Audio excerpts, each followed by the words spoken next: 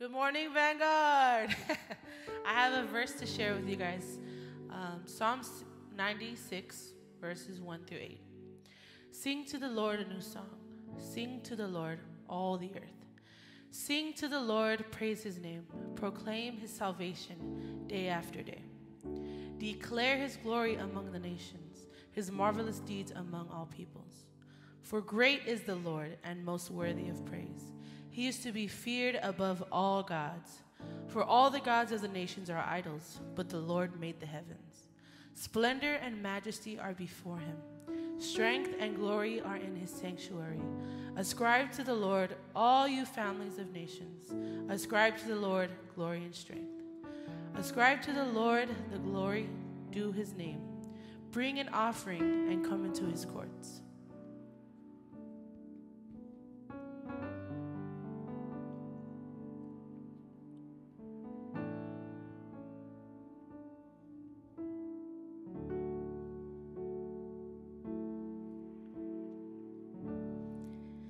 I sing praises to your name, oh Lord, praises to your name, oh Lord,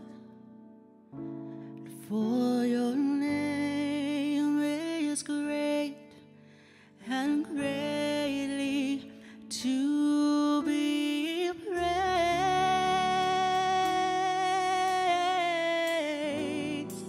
And I sing praises to your name, oh Lord, praises to your name,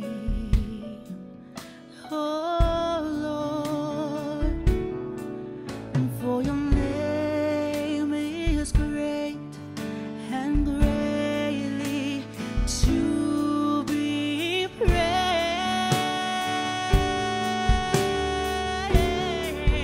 I sing praises to your name, oh Lord, praises to your name, oh Lord, for your name is great and greatly to be praised.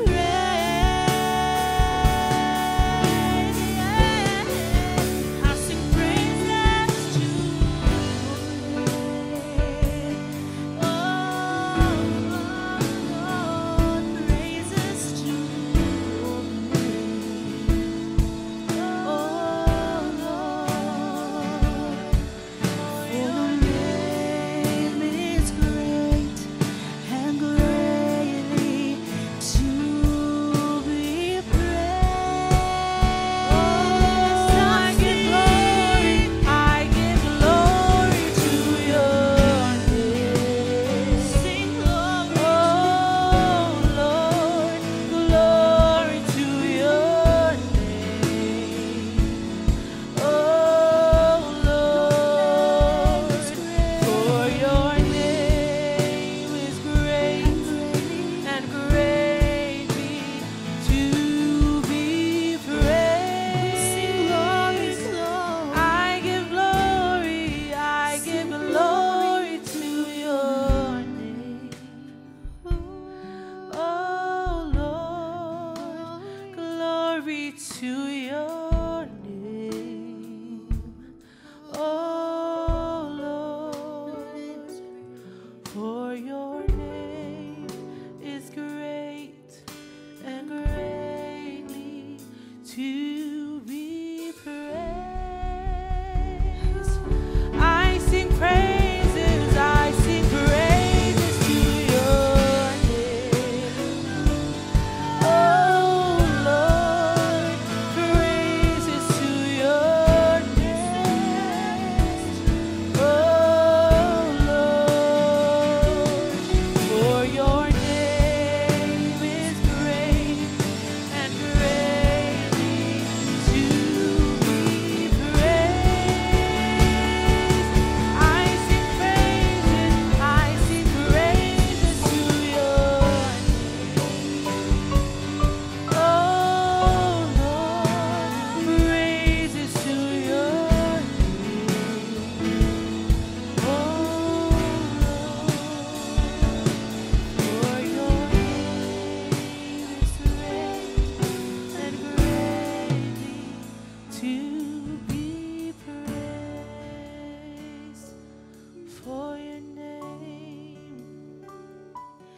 For your name is great and greatly to be praised.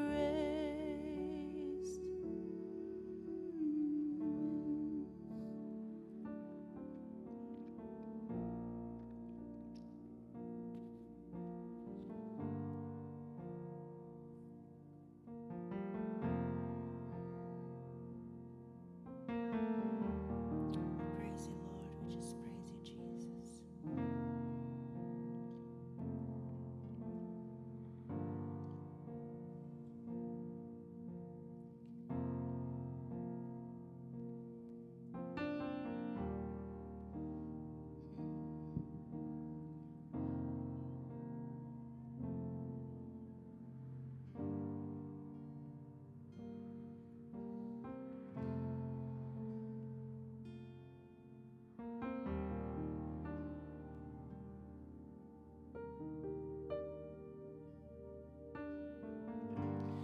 Your presence, your glory, you're welcome here.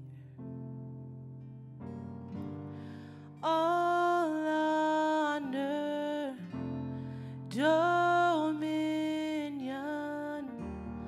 Lord, please come near. We want you, we need you, we live to glorify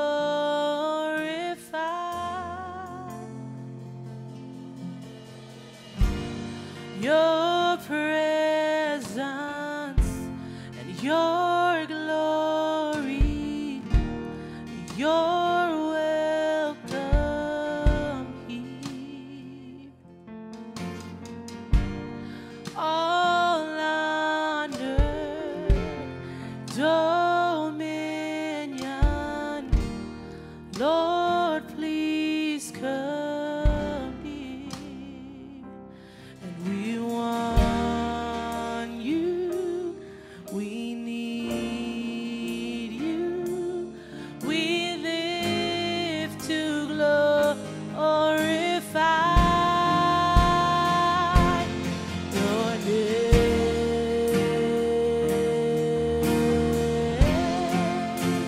Glorify your name. Glorify your name. Glorify the name above all names. Oh God, glorify your name. Glorify your name. Glorify the name above all names. Oh, your presence, your presence and your glory, you're welcome here. All honor, dominion, Lord, please come here. And we want you, we need you, we want you, we want you, we need you, we live to glorify your name. Glorify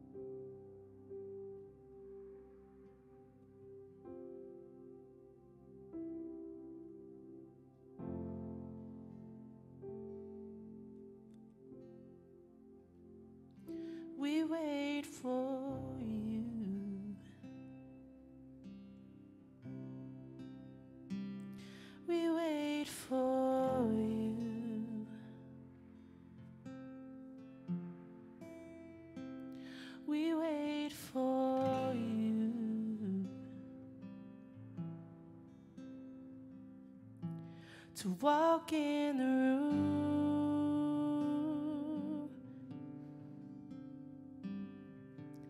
We wait for you. We wait for you. We wait for you to walk in the room.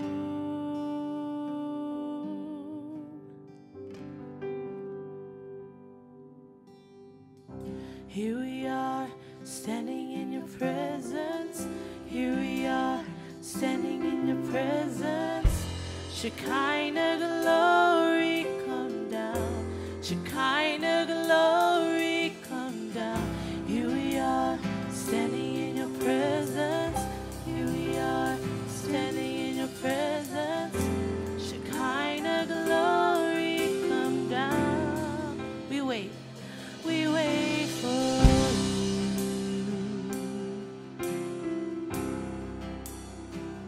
We wait for you. We wait for you to walk in the room. Here we are. Here we are, standing in your presence. Here we are, standing in your presence. Shekinah glory, come down. Shekinah glory, come down. Here we are, standing in your presence. Here we are, standing in your presence. Shekinah glory, come down. Release the fullness of your spirit. Shekinah glory come. Shekinah glory come. Release the fullness of your spirit. Shekinah glory come. Shekinah glory come. Ooh, we want more when you speak. We want more when you move. We want more. We want the fullness when we move. When you move, we want more. When you speak, we want more. When you move, we want more. We want the fullness.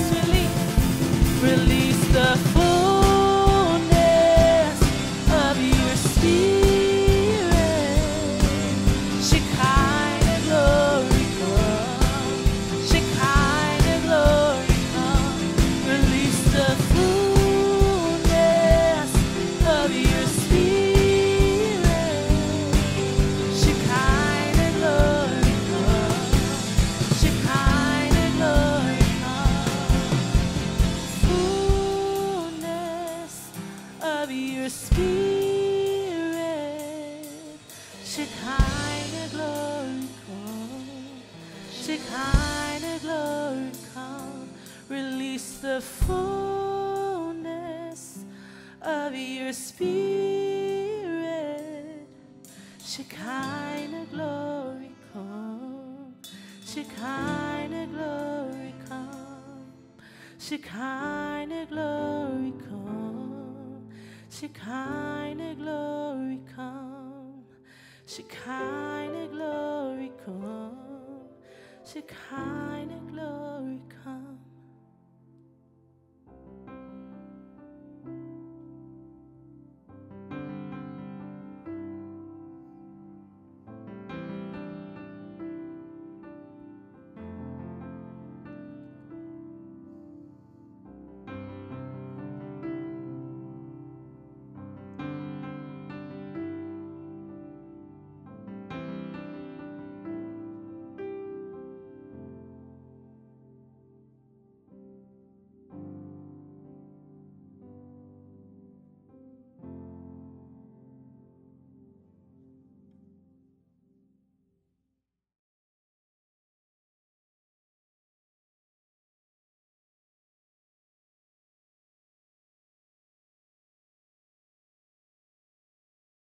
Well, greetings to my friend, Pastor Mike, your campus pastor. What a joy and privilege for me to be a part of the kickoff of this semester as you guys do the Win the Day series. We're going to talk about 7 habits, and it's going to be a little bit of a team teach, which I love. Flip the script, kiss the wave. That's how you bury dead yesterdays. Then you have to eat the frog and fly the kite. That's how you win the day. And then you cut the rope and wind the clock. That's how you imagine unborn tomorrows. And finally, habit number 7, seed the clouds. I hope, despite all the challenges that all of us have faced over the last year, and listen, so aware, especially pastoring a church here in Washington, D.C., so much racial tension, political polarization. We have our fair share of challenges, but here's what I've learned. The hardest person for me to lead is the person who looks back in the mirror at me every single day. Leadership starts with self-leadership, and self-leadership starts with daily habits. Whatever goal you're going after, problem you're trying to solve, habit you're trying to break or build, you have to do it one day at a time. You have to live in day-tight compartments. And so I'm believing for breakthroughs in your life over these next couple of weeks. Yesterday is history. Tomorrow is mystery. Win the day.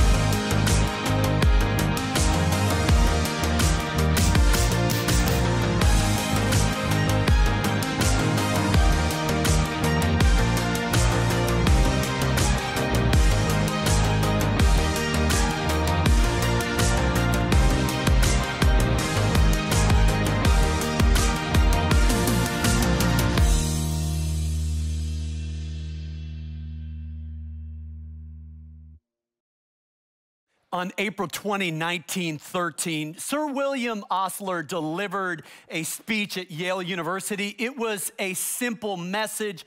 I'll give you the cliff notes. Live in day-tight compartments.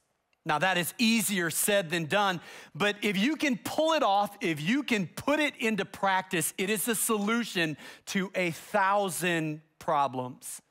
According to psychologists Matthew Killingsworth and Daniel Gilbert, the average person spends 46.9% of their time thinking about something other than what they're doing in the present moment. In other words, we're living in the wrong time zone.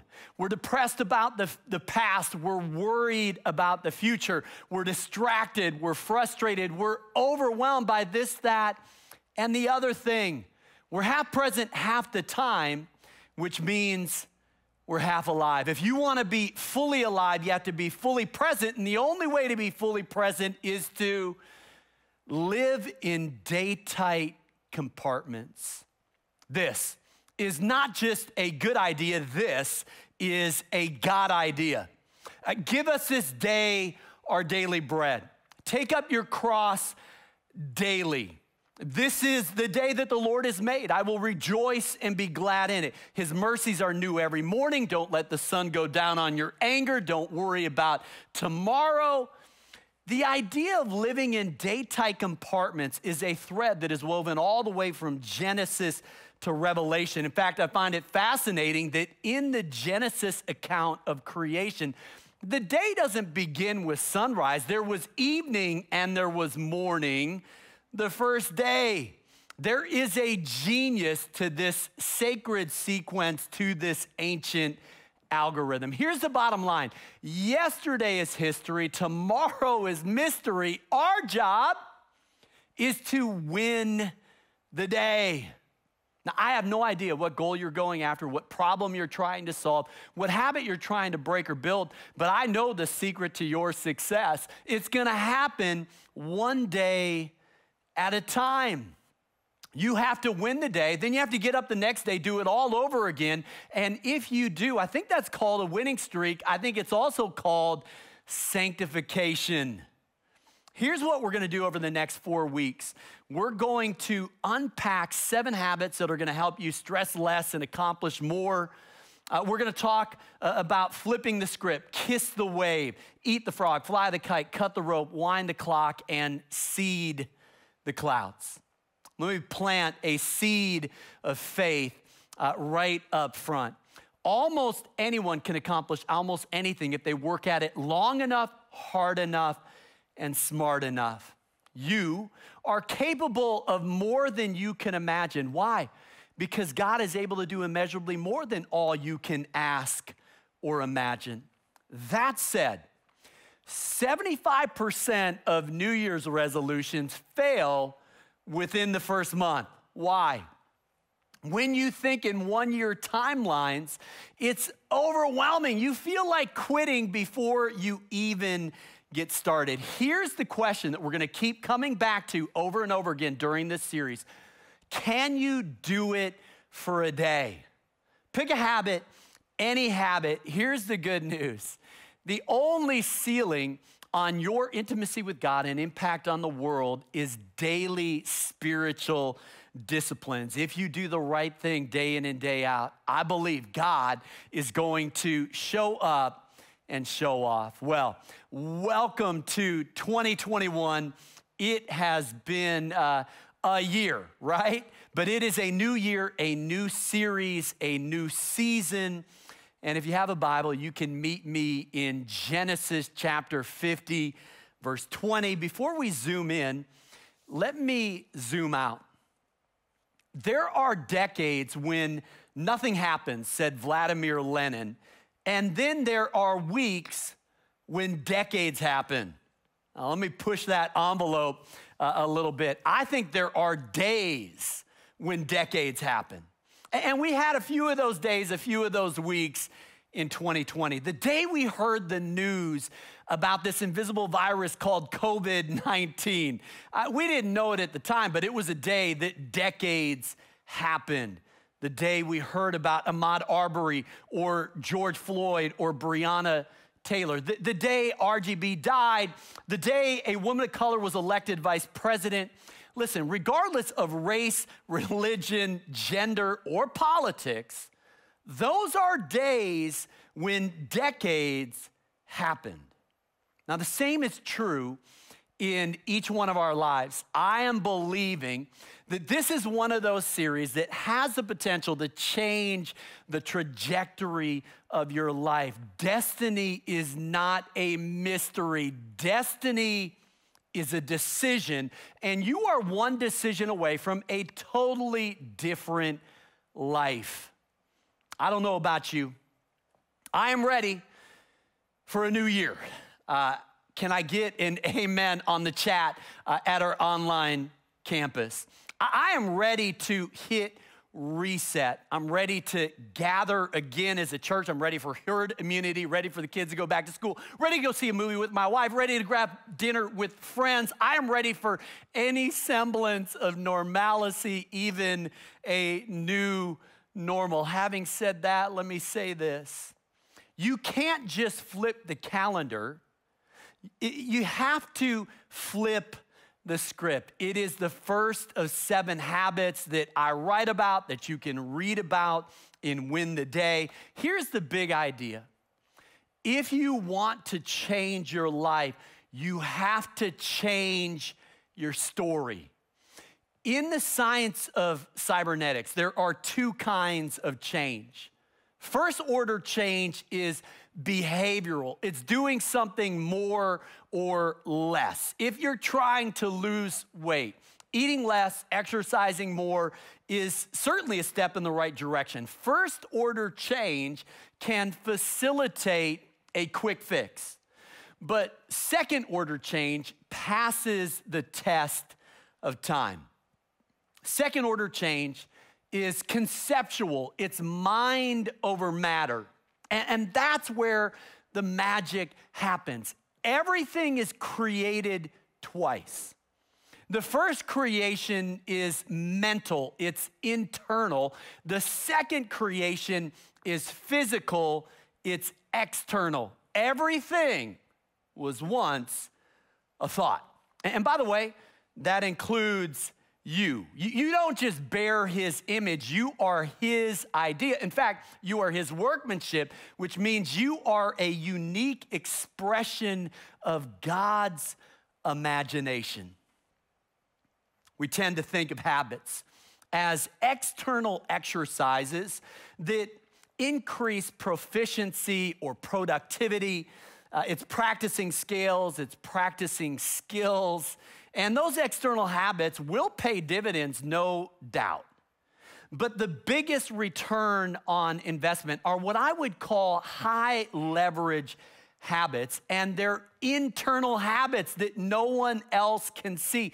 It's your internal monologue. It's the way that you explain experiences to yourself. It's the stories that you tell yourself day in and day out. In the words of John Quincy Adams, whoever tells the best story wins. On average, about 60,000 thoughts fire across our synapses every single day. According to a study done by the Cleveland Clinic, about 80% of those thoughts are negative. Okay, Houston, we have a problem. Our problem is stinking thinking, right? As a man thinketh in his heart, said the writer of Proverbs, so is he. Your thoughts have a psychological and physiological effect. Your thoughts have the power to lower blood pressure, slow your pulse, boost immunity, or do the exact opposite, right? The battle is won or lost in the mind. Either way, it's the stories you tell yourself that are more important than the situations you find yourself in. That's when and where and how we flip the script. With that as a backdrop, Genesis 50:20, let me set the scene. When Joseph was a teenager, he has a dream of his brothers bowing down to him. He makes a mistake of sharing this dream with his brothers who don't take kindly to it, sell him into slavery, and things go from bad to worse. He ends up in prison for a crime he did not commit. Then something happens. Joseph interprets a dream for Pharaoh. Next thing you know, Pharaoh puts a signet ring on Joseph's finger, ends up second in command, and 13 years, long years, after selling him into slavery, his brothers come knocking. In fact, they come begging for food because of a famine. Genesis 43:28 says that in that moment, his brothers bow down. I can only imagine the thoughts and the feelings, the vision he had at 17, the vision that went off the rails, that took a wrong turn, that seemed so far away, that ain't never gonna happen. That vision in a moment becomes reality. It's the day that decades happen. Do not give up on the dream that God has put in your heart. I might make one observation right here. A God-ordained dream does not mean a boat cruise up the Nile River. In fact, the bigger the dream, the more risks you're gonna have to take, the more sacrifices you're gonna have to make. I say, so be it. God, give us a dream that's going to keep us on our knees. All right, chapter 50, verse 20. It's like a time-lapse video. Joseph looks back on the ups and the downs, the twists and the turns, and this is what he says. You intended to harm me, but God, come on, but God intended it for good to accomplish what is now being done, the saving of many lives. May God give us a 50-20 vision. Let me make this as simple as 1, 2, 3. If you want to flip the script, 3 things. 1, you have to know your name. 2, you have to fix your focus. And 3, you have to change your story. More than a century ago, Charles Horton Cooley, founder of the American Sociological Association, said, I am not what I think I am, and I am not what you think I am. I am what I think you think I am. Well, how much wood could a woodchuck chuck? If a woodchuck could chuck wood, it's a little bit of a tongue twister, a little bit of a mind bender, but it might sound vaguely familiar because you probably heard it in a class. Cooley called it the looking glass self, and it's basing our sense of self on how we believe others see us. Now, our sense of self, it comes from a lot of different sources. And here's the irony. Sometimes it's something as simple as someone saying you're good at that or you're bad at that. And we buy into it and it becomes this script for our life. Well, either way, it's letting people narrate your story. It's living your life according to their expectations. It is so critical that we take our cues from Scripture. Why? Scripture is our script and our script cure. The book of James likens the Bible to a mirror. This is where we discover who we are in the eyes of God. This is how we know our name. This is how we flip our script. It's right here. You got to take a long, hard look in the mirror. Let me dive back into this story. Now, Joseph, he plays a few mind games with his brothers, which I think is absolutely justified. But he finally reveals his identity. Genesis 45, verse 3. He says, I am Joseph.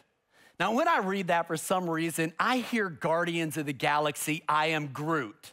Welcome to my world. Not sure why, but I love this moment. Joseph reveals his identity, and we read right past it, but Joseph knows his name. Well, of course he knows his name. It's his name.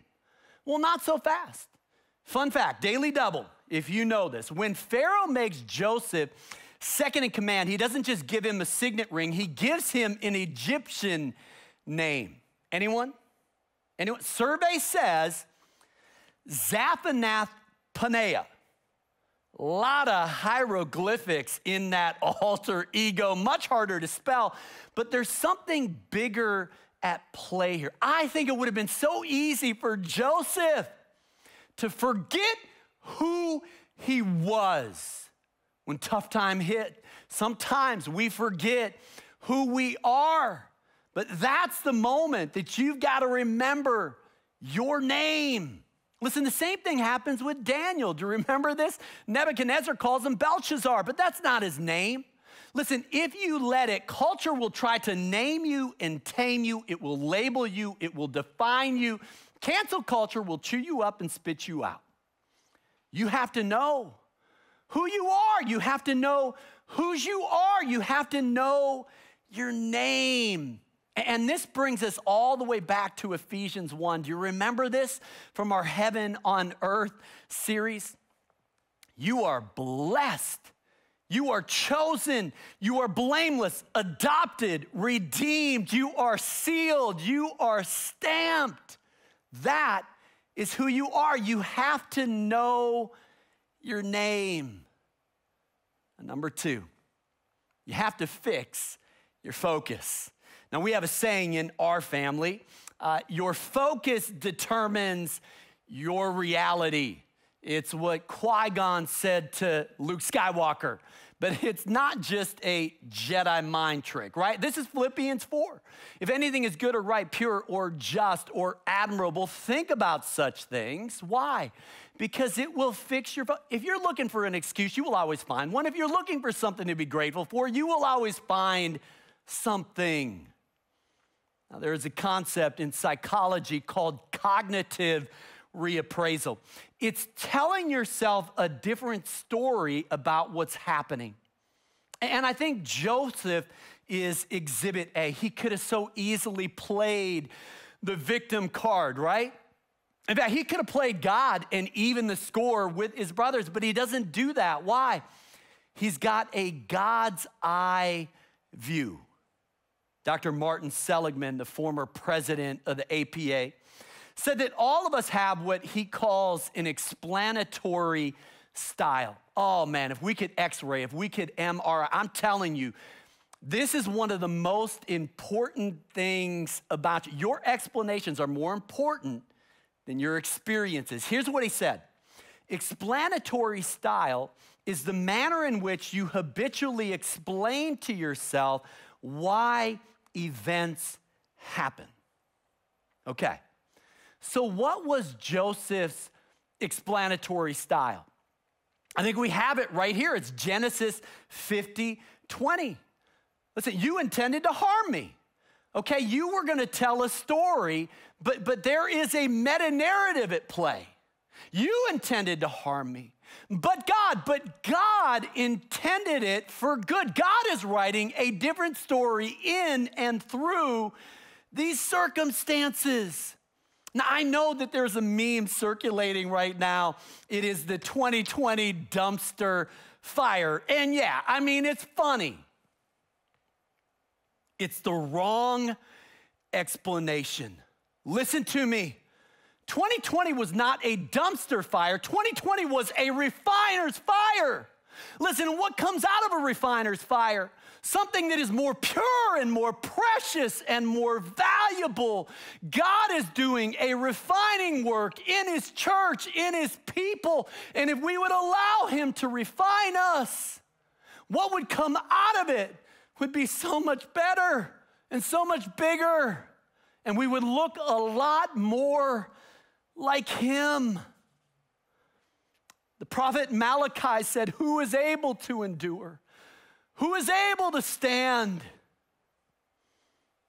It's the one who allows God to do his refining work in their life. How do we fix our focus?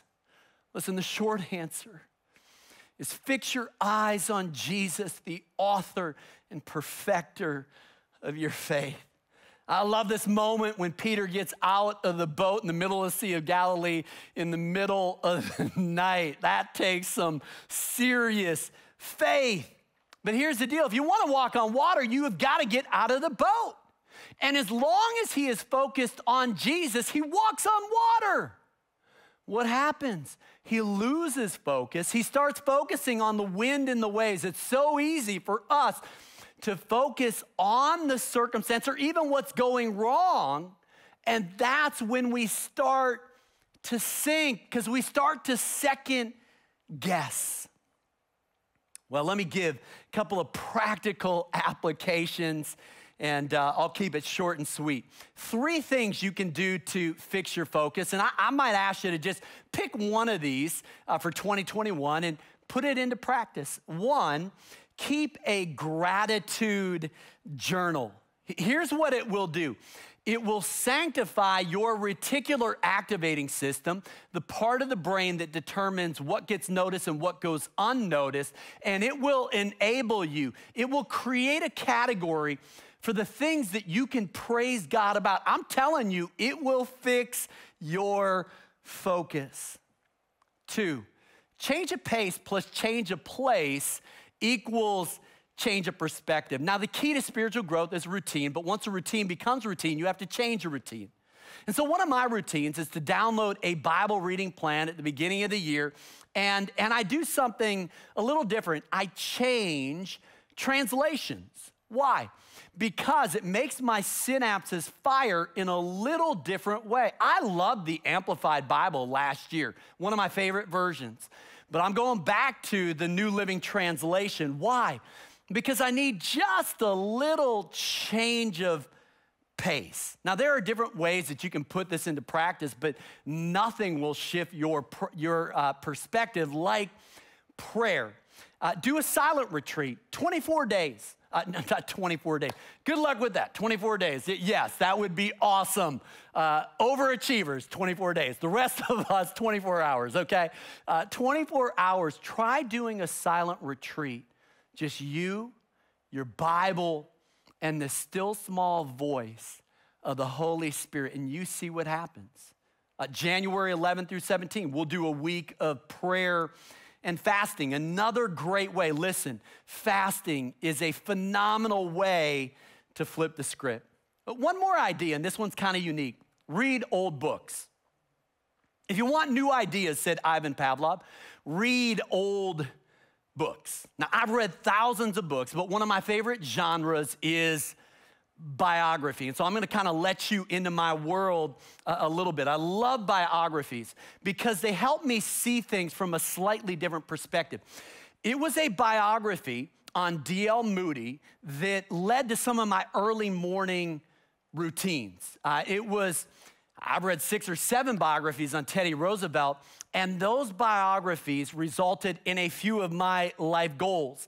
It was a biography about Emil Zatopek that inspired me as I ran the Chicago Marathon. In fact, it inspired me so much, turned it into a movie script, and I'm still shopping it, okay? I love biographies. That said, there is no book that is older or better than the Bible. The Jewish theologian Abraham Herschel said, prophecy is exegesis of existence from a divine perspective. That is so good and so critical. He also said this, in decisive hours of history, those weeks that become decades, right? In decisive hours of history, it dawns upon us that we would not trade certain lines in the book of Isaiah for the 7 wonders of the world. I don't know if he's talking about the 7 ancient wonders of the world, natural wonders of the world, doesn't really matter. What he's saying is, during times of crisis, we need a word from God. We need a word from God. We need a place to stand, and we stand on his promises. And that brings us to number 3. You have to change your story. Now, according to a study done by Emory University, the best predictor of a child's emotional well-being is not getting into a great school. It's not giving them lots of hugs and kisses. It's not that obligatory pilgrimage to Disney World. It's not Pixar films. Okay, according to these researchers at Emory University, number 1 indicator of a child's emotional well-being, drum roll, is a child knowing their family history. What? Huh. Okay, stick with me. Everyone is born into someone else's story. Our kids were born into our story, Laura and I, for better or for worse. I was born into my parents' story. My parents were born into my grandparents' story. We all have a family of origin, and that includes an origin story. But here's what happens. When we get grafted into God's family, we get grafted into God's story.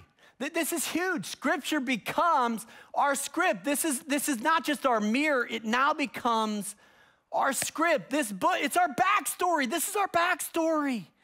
And your life is the rest of the story. You are the only Bible that some people will ever read. The question is this: is your life a good translation? You are the 5th gospel. You are Acts 29. You are Revelation 23.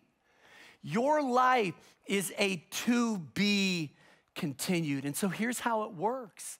It starts by surrendering your life to the lordship of Jesus Christ, by giving the author and perfecter of your faith complete editorial control. And here's what happens. God begins writing his story, history with a hyphen, in and through your life. Let me close with this. I have a simple theory of spiritual maturity.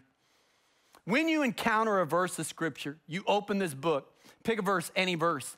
At first, it's a theory. Why? Because you haven't experienced it yet. But you put it into practice. You exercise faith, hope, and love. You obey what the words that you live this spirit-led life. You put it into practice, and what happens? The theory becomes your testimony. And I'll give you an example. Matthew 16:19, whatever you bind on earth will be bound in heaven. Listen, that was a theory to me 25 years ago. What does that mean?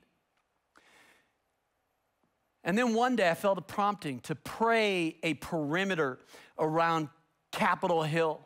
Wasn't praying for property, was praying for people, was just obeying a prompting of the Holy Spirit. Ended up being a 4.7-mile prayer walk. Fast forward 25 years. We own half a dozen properties right on that prayer circle. I have no explanation for it other than what you bind on earth will be bound in heaven. Listen, the city block that we have turned into our Capitol Hill campus, the turnaround, we may have bought it in 2014. Oh, no. God put a contract on it in 1996. What you bind on earth. Now, I want to be careful right here. Every prayer has to pass a twofold litmus test. Got to be in the will of God for the glory of God. Prayer is not outlining your agenda to God. It's getting into God's word, into God's presence, and letting God outline his agenda to you. But you have no idea how much authority you have if you're operating in the will of God. Come on, exercise your faith. Exercise that authority. And what happens? The theory becomes your testimony. You know what? One of the best things you could do this year is to choose a verse of the year. Choose a verse of the year. Pick a verse, any verse, and then start to just put it into practice. Now, I did this years ago with Proverbs 19:11. It is to the glory of man to overlook an offense. Oh man, choose your verse of the year wisely, because God will give you an opportunity to put it into practice, okay? And but I tell you what, that needed to be my script that year. I'd written a book called The Circle Maker, and listen, it's impacted a lot of lives. And but some of those early reviews, I had to check my ego. I had to calm my inner man, okay? I had to overlook an offense or two. There are some reviews. You can go read them. There were some reviews. Oh, man.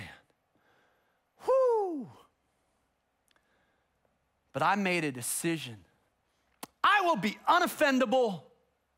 Why? Because I'm not above or beyond rebuke, because I'm human, because I'm not perfect. I'm going to put my pride and my prejudice on the altar, and I'm going to try to live in unoffendable life. Pick a verse, any verse. Start to put it into practice. Make it the script of your life, and then you see what God does. Well, it wouldn't be the first sermon of the year if there weren't two conclusions. So let me just share what I feel like God has put in my heart for us, and I'm holding on to it. I believe that we are coming into a season of acceleration. Now, here's the irony. That really is the subplot of this story, right? I mean, for 13 years, things go from bad to worse. And then in one day, God can do more in one day than you can accomplish in 1,000 lifetimes. God was working his plan. God was writing his story. Now, for 13 years, it sure didn't seem like it was going to play out. But in a season of acceleration, Joseph goes from prison to Pharaoh's palace. In physics, velocity is a change in position over time, while acceleration is a change in velocity over time. There will not be a quiz at the end of this message. A change in acceleration over time is called a jerk. That is the technical term. A jerk is the first derivative of acceleration, the second derivative of velocity, and the third derivative of position. I'm not even sure exactly what that means, okay? But it's not just a concept in physics. It is a promise in Scripture. The days are coming, declares the Lord, when the reaper will be overtaken by the plowman and the planter by the one treading grapes. The New Living Translation says it this way: the grain and grapes, come on, are you ready for this? Will grow faster than they can be harvested. Isn't that what happened? 7 years of plenty. There's so much we don't even know what to do. They would have wasted it.